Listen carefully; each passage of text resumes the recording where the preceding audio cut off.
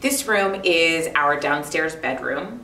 A few things that you'll notice here, first of all, that we don't actually go into this room. The floorboards are very slanted from just natural settling from, this house being over 200 years old.